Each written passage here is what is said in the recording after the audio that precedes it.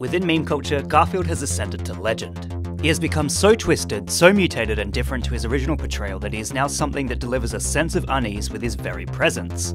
And now there's an entire Twitter account titled Deflated Garfield that creates comics with the image of Deflated Garfield as the last panel every time, and it works. It would appear the earliest instance of the Deflated Garfield panel being uploaded and recognized as a meme, however, was on October 6th this year when Twitter user Otogari posted the panel with the caption, "Losing my fucking mind over this image."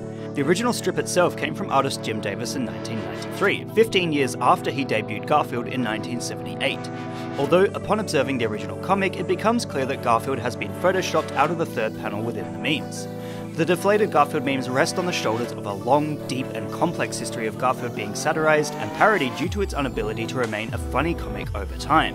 Although it's likely people have been parodying Garfield for many years, the debut of Lasagna Cat in 2007 truly began its spiral into bizarre and absurd places, with a surreal live-action rendition that criticized the comic's bland humor. Then, of course, you have Garfield minus Garfield, which debuted in 2008, which cut the cat from the comics and instead focused on John talking to himself.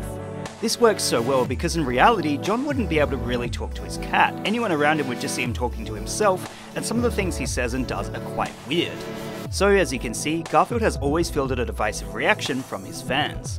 On one hand, you have people who love him on the basest level, for his comics and movies, which never get political or stimulate people intellectually, but are just sort of comfort food. Which is ultimately fine. If you need the equivalent of comfort food in your life, like Garfield, to relax and unwind, then go for it.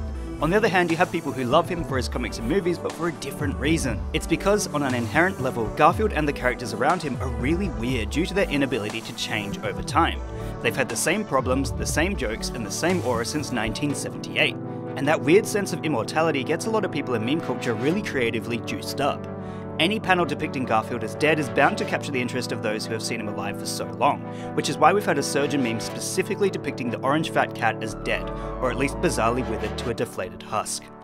What meme would you guys like me to give a lesson in next? Let me know in the comments below. And remember, like and subscribe!